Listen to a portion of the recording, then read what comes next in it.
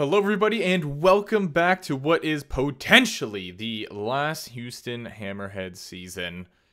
And we have Rod the Bod now, medium franchise player there, our star centerman at 95 overall. Not too shabby. He's basically Connor McDubstep 2.0, a two-way forward. We don't really have a sniper on that first line, but I mean, Boss has a pretty solid shooting category, and so does Raymond, so we're okay in that regard.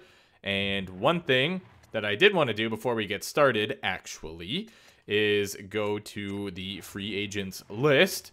And there's one player who, again, does not want a lot because nobody signed them. So I'm going to try to get Nick Robertson for like our third or fourth line or something like that, because he's actually very solid. I mean, he's a sniper, but we can still play him depth. He has 3.5 defense, and hopefully he can score some goals for us. Oh my goodness, you can just steal this guy. All right, sure. Let's give him that, because I can. And now we're going to go ahead and advance a day until we get him. If we get him, I suppose. There is the possibility that he says, absolutely not, screw you. So we do have to consider that, but let's go to roster moves and bring him up in the system. Robertson. Okay, NHL. And I'm probably sending down Kapari, which hurts me. But anyway, confirm. Yes. And one thing I wanted to check, defenseman in the system. So you shoot left. I want a right-handed defenseman. This guy, seems to be a bit better. Isaac Davies. Okay. Or maybe I'll sign someone. I'm not sure. I just don't like how bad that one defenseman's category seem. But you know what? Maybe we'll let him grow. Maybe we'll let him play the year and see what happens. So Fitz has 3 years at $1 million because we just signed him and he's 85 overall. What a stud muffin. Okay. What did I do again? I did something. Why is Newhook 86 overall here? What the heck? Anyway. Oh yeah, I brought up Robertson. Okay. So let's go to roster moves. And I'm just going to plop him in here. No, actually he's a centerman, is he not? Yeah, he is. Okay, no, I overstepped my boundary. Boom, there you go.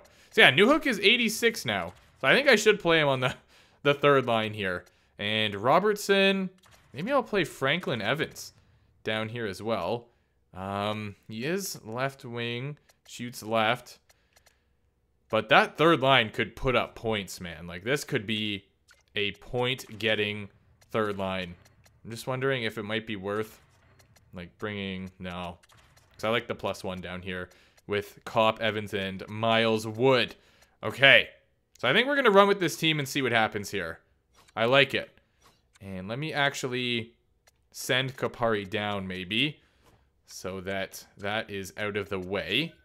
And we can still play him, at least. He won't be scratched the entire year. So let's go down and find him. Kapari, you did good for us and all, but yeah, no waivers right now, so that's okay. And to the AHL we shall go. Preferred lines. Kapari, you're getting replaced, but you're going right back up. You're going to be on the first line. Congratulations. You can play with Granlund. And I think I brought some other players up. Like, wasn't there medium top 9? Okay, top 6. Okay, yeah, so these guys are medium elites. They are coming up. 74 overall. I kind of want to play him, like, up here. I'll play him there. Second line's good enough. And you are also medium elite. So you can play... You're only 68 overall, so you know what? Oh, that +2 is a thing of beauty. I got way too excited for that. Yeah, we'll just do that for now. Defense, yeah, we're all good. And goalies, alrighty. Okay, let's get this season sim underway. I just finished recording the off-season video where I made some crazy maneuvers, and I'm not even waiting to see what the comments are for you guys ripping me apart for the moves that I made to start recording the next one, aka this one. So let's see how things go here. We're off to a very nice start. That is immaculate. Okay, nice. We turn things around a little bit. That's just how we do. You know, we start off poo, and then we spin it around. TSN turning point. Okay, the regular season is here. And we have a 2-1 start. There we go. Another W. Another W. Nice. I'm liking the way this team is shaping up already. Montreal Canadiens have already fired their head coach. You hate to see it. And now, obviously, they have a new head coach, so they're going to beat us. That's just how it works. You know, you got to play good for the new coach in the first game. Typically, nice. We're ripping it up. 9-3-0. Let's hope we can keep up this pace and maybe get another President's Trophy under our belt. Perhaps. That would be splendid. 5-0 loss to the Rangers. Ew. That hurt. But you know what? It's okay, because we are bouncing back and getting some big wins here. 8-4, 7-1, 5-2 over the Leafs. There you go. Nick Robertson getting his revenge. The team is very solid up till this point, with a record of 18-7-1. We finally got an overtime loss. Nice. Big win there. Oh, you're going to get shut out. Seriously. I'm curious to see who's going to be leading for points on this team. And I wonder how many points that third line will end up getting. I hope they get a lot. They're designed to get points. This team is meant to score goals. So, you know, if we can do that successfully, then who cares what happens in our own end? Doesn't matter. As long as we're putting up goals, which we are not doing recently. Okay, actually a few losses in a row, but we bounced back with a shootout win over Smashville. Another loss there, and the Senators have fired their head coach now. Couple coaches have been let go. Nice, big win over Arizona to bounce back after an L. Another head coach is gone. The Wild firing their head coach. This seems to be just the year of coach firing, because normally it does not happen this much. Okay, we're losing more games than I would like at this point in time. So if we could, you know, maybe start to win a few more here, that would be sick. President's Trophy, definitely not looking like a guarantee. It is still looking like we could potentially do it, because, you know, only 4 points separate us from the top. Oh, not anymore. Not anymore. The Sharks have absolutely pulled away. But yeah, we're 36, 21, and 4 coming in on the deadline here. Let's see who has the most points. Reinkraft with 61. So he's point a game right now. And then Miro with 53. Boss has 50, but he has only 20 goals. What is that? You're supposed to be the goal scorer, man. Oh, Raymond 47, Zegras 44. And yeah, I guess Robertson, he's got 22 plus 4. Not too shabby, I suppose. And this guy's a plus 11. Is he growing at all? Doesn't really look like it. Goalies.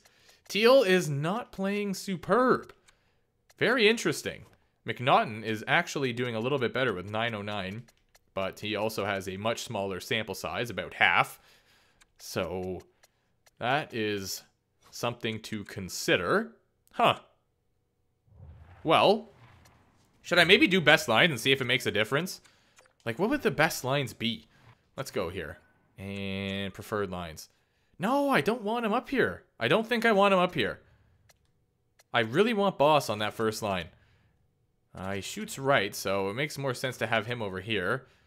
What if we moved Fitz up? Oh, we are not doing that. Newhook, he shoots left. We could try it. Doesn't hurt. Play Raymond, because he's probably like a third line, yeah. With Fitz, because he shoots right, so he can play on this side with Zegras. Okay. And we have left winger here. I have no idea if this is going to make any difference whatsoever, but a man can dream. Okay, so we have these lines here now, which seem to be all right. I don't know if I want to make any moves at the deadline. I don't think I do. Goalies, Teal, and McNaughton still, obviously. Yeah. Well, let's see what happens here. Raymond on the second line. Maybe it'll work out, and maybe it will not. Let's sim to the next game and sim this one in real time just to see what happens. This might be the decider if I do anything at the trade deadline. If we rip up the Golden Knights, then perhaps I will leave it. First period. Okay, amazing. Second period. And lovely. Love that for me. Great. So now I might make a move at the deadline. Let us sim to the next game. Simulate. And we will go and be a conservative buyer. Not that it really makes a difference, I don't think. But let's enter the trade deadline. Here we go. Connor Geeky. 89 overall. I think he was a free agent as well this year. Barrett Hayton. Whoa, I didn't say Sergachev could be on the block. The heck is that all about? Well, That is cap, first of all. But anyway. We don't need a centerman, really. I'm definitely not getting rid of Sergachev. I'll tell you that for free. Steele. He is also a centerman. There's a lot of centers going on here. Breland. What about this guy? Kirill Breland. What's going on with him? Could you replace Boss? Boss sucks. And everyone's on the chopping block right now. Oh my goodness, look at that shooting category. Yeah, we're getting rid of Elliot Moose on the loose. I don't care. And they want him too. That's incredible. I'm going to do it. His value is low because of how insane. They're like the same player. But this guy's shooting category is just immaculate. Yeah, I'm going to do it. I'm actually going to try for it. I know that Boss was like homegrown. You know, we drafted him here. And we did some great things, Boss. But I think it's come to an end. Let's try it. Oh my goodness. They think they came out ahead? Haha. Yeah, right. Well, that's it. That's all I wanted to do. The team wasn't really popping off, but it's about to. Tell you that for free. Okay, edit lines. Edit lines. And there's probably so many people in the comments very upset with that. But you know what? Gotta do what you gotta do sometimes, alright? Raymond can play on the second line still. What if I move Robertson back up?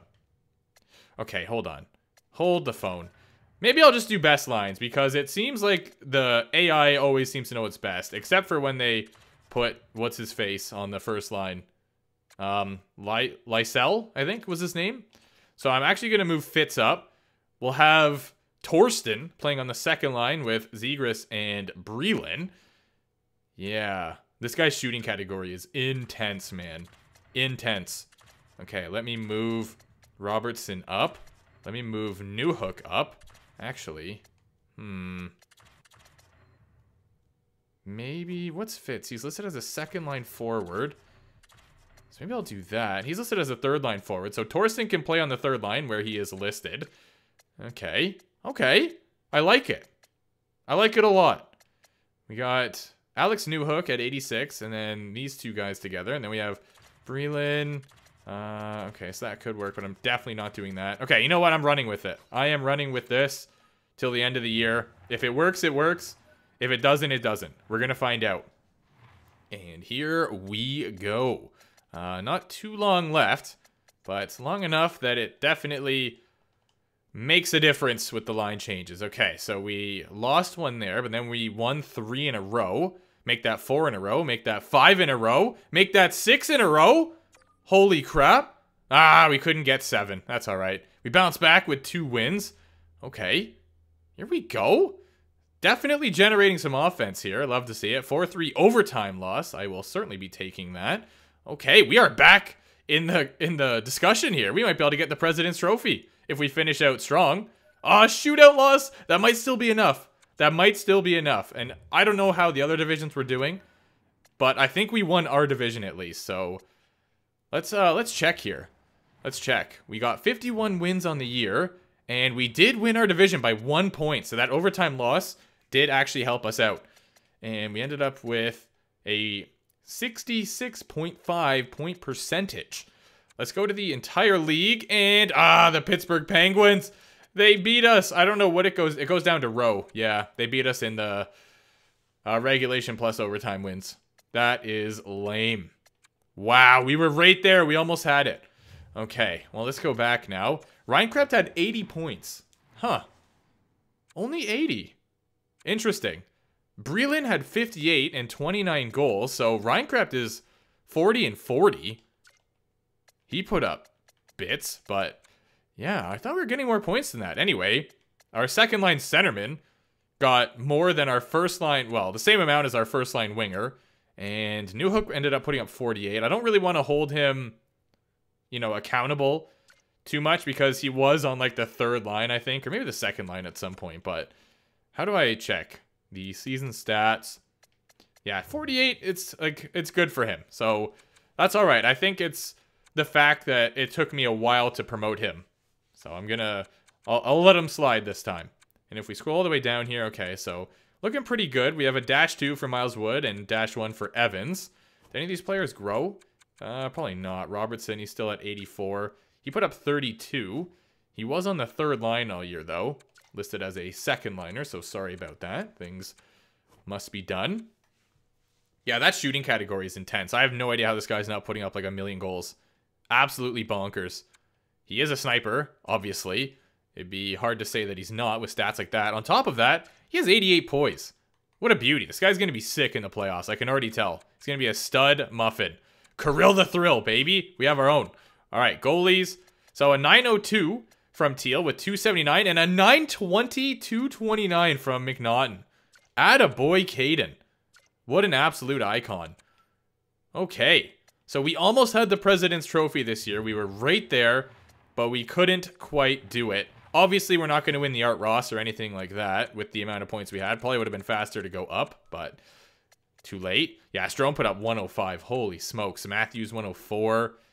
Zachary Benson with 99. Good for you. ADB 96. William Eklund 95. Jason Robertson with 92. Okay.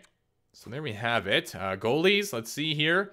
So Alnefelt, Hugo at 85 overall, put up 40 Ws and 907. Shields put up 39 wins, 915. Thatcher Demko at 83 overall, still getting it done. And we have 916 as the best save percentage on the front page here for Samsonov. Nice. Okay. So I think that is pretty much it. Let me show you the playoff tree. I haven't checked the AHL at all. I don't know what is going on down there. So I guess we should maybe do that. But this is how the playoffs shaped up. And let me switch over to the AHL real quick. Okay. Kapari probably lit the lamp this year. 76 points from Olofsson, who's down to a 78 overall. So they did pretty good. They finished 8-2-0, which is awesome. And let's go to the team stats here. So they finished third in the division. Yeah, that's not bad. I'll take that for sure. And if we go to the player stats, 76, we got Kapari with 75. He's actually at 83 overall. He like went up. Okay. And Granlund is a guy that seems to be stuck. He's still not going anywhere for some reason. Wesley Bitts. Like, do I have to call him up maybe? Will that help him? He's already 26 though. Like, he's pretty much just done. He's like he's got low bottom six potential now. When the heck did that happen? All right, I guess maybe if I called him up, he would have spiked. But yeah, he just fell off a cliff. That's unfortunate. Goalies, Byron did pretty good. Medium fringe starter, ended up with a 911, 228. So love to see that. Okay, and yeah, I think that's pretty much it. So if we go here, can I switch here? Yes, I can. So again, this is the playoff tree. We have the Vancouver Canucks in round number 1 for year 10, I believe we're in. I think it's 10. But yeah, I will see you guys for round number 1.